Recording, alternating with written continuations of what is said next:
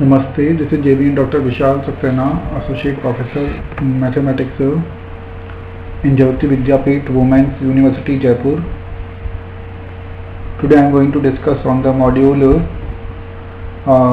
the standard deviation, which is a part of the measure of dispersion, and this session, this module is a part of the course Biostatistics under the program of MSc NND and MSc Biotechnology, MSc FST and MSc Microbiology first semester of the university. As all we know that about this session, standard deviation is an important part of the measure of dispersion, and this is a good measure of dispersion. So this is a very useful topic and also useful for the purpose of the research. So important for the research purpose also this topic, this session, and that's why this part is an important part of mathematics and statistics, and that's why it is included in the various courses of the universities at UG and PG level both. This topic, standard deviation, is having so much applications for the research as well as the other fields also, and in the today's session we will discuss about the definition of standard deviation, concept of standard deviation, and how it can be useful for us and for the students as well, and what are the merits and demerit points of the standard deviations. We will take some examples in today's session. So first, as all we know that measure of dispersion, just it is a study of the spread of the data, and we can just find out the total nature or the complete nature of the data by the standard, the measure of dispersion. And the measure of dispersion will have some components like range, quartile deviation, mean deviation, standard deviation, and among them the standard deviation is one of the best measure of dispersion, because this measure of dispersion will use all the data of the given data, and it is useful, it is important as compared to mean deviation, because in the mean deviation just we will find the deviations and we will take its absolute value, but in the square standard deviation the absolute value is not taken, and that's why it is better than to mean deviation also. Standard deviation can be defined as the positive under root or positive square root of the arithmetic mean of the deviations of the squares of the deviations of the data taken from the mean value. So this standard deviation, just we have defined it, and it can also be just called it can also be explained as just it is the positive under root, positive square root of the arithmetic mean of the deviations, the square of deviations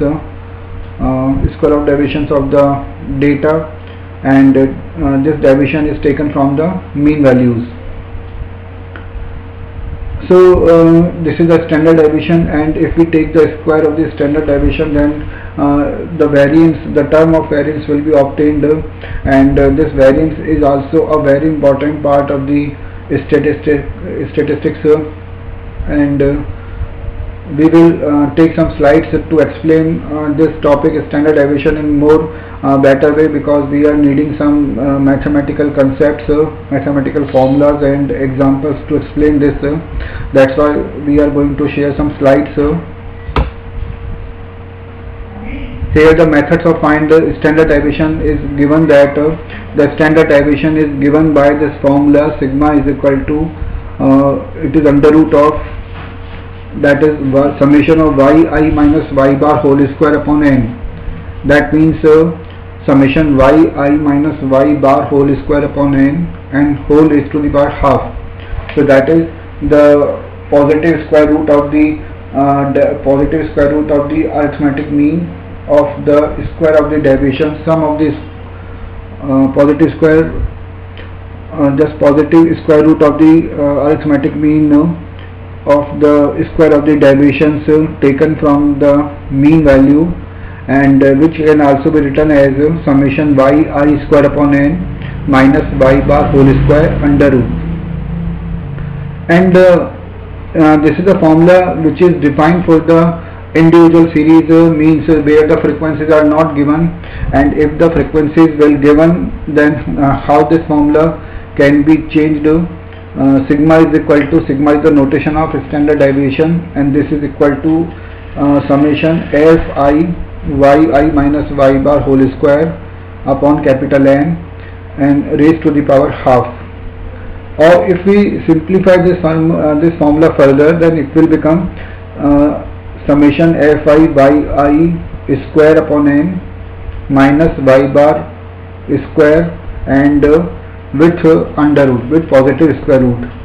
Here this capital N is representing the total number of data, that is summation fi, and n is also representing the total number of data. Yi representing the data value, y bar is representing the mean of the data value, fi is representing the frequency of the data. Now how can we just find variance, because the variance is given by the square of the standard deviation. Therefore just we have seen in the previous slide the formulas of the standard deviation mean sigma, and if we have to find the variance is given by sigma square is equal to summation yi minus y bar whole square upon n, and which is equal to summation yi square upon n minus y bar whole square. And if we want to find this variance in the case of the group data, then just we are needing to write we have to use fi also. So in this formula we have to use fi as mentioned here, as given here. So this formula can be reduced to this form for the sigma square, like summation fi yi minus y bar whole square upon n, and this equal to summation fi yi square upon n minus y bar square. Now we take one example to explain this. How can we find the standard deviation? How can we find the standard deviation for the given data? So in this question we have some data, and data are written in the form of the individual series, like 1, 3, 5, 5, 6, 7, 9 and 10. So these are given data, and we have to find here the standard deviation. So just for the standard deviation, first of all we have to find the mean value, and the mean value is given by summation of data, summation of data means that is 46 upon the total number of data, which is equal to 8. So this will be equal to 5.75. So this is the mean value 5.75, and now we have to find the deviations. And the deviations from the mean just are mentioned here, are given here, like yi minus y bar.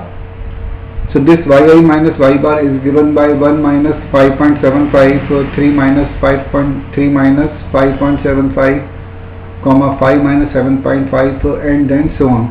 So in this way we have to find the deviations from the mean for all the data, and in the next step, in the third step, we have to find their squares. So we have to find the squares of the deviations, and in this way, like 22.563, 7.563, these are the deviations, squares of the deviations. In the next step, step number 4, we have to find the summation of all the squares of the deviations. So summation yi minus y bar whole square is equal to like 61.504. 61.504 is the summation of all the squares of deviations. And in step number 5, we can see there n is equal to 8.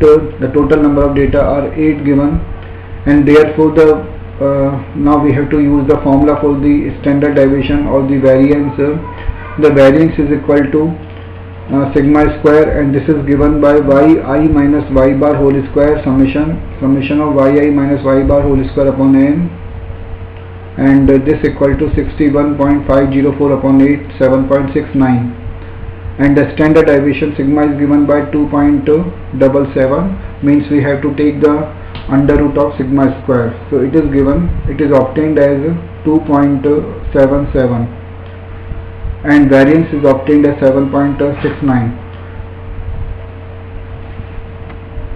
So this is a part of the